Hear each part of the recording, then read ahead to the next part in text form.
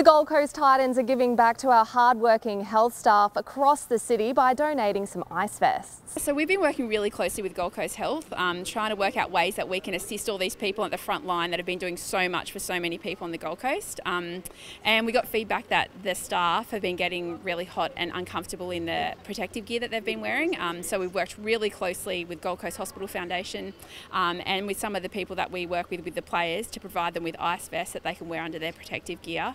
And some amazing people from Coastal Fresh, they've donated the vest for all of the staff. So they're evaporative vests and they're cooling. So not only do they take the sweat away, once they take the sweat away then they cool them down, but the gear that they're wearing is so bulky and they have been really overheating, and so they're the same vests that the players use when we play in sort of really high levels of heat up in North Queensland or sometimes on the Gold Coast. So they're amazing. This is just something little that we can do. They've been so amazing, and it's not just the nurses and doctors, it's all the cleaners, it's all the people that make the hospital keep on continuing on doing what it's doing. And we've got such a great record here on the Gold Coast because everyone's been following all of the policies and procedures, so we're really lucky that everyone's been banding together, and that's what the Gold Coast is all about.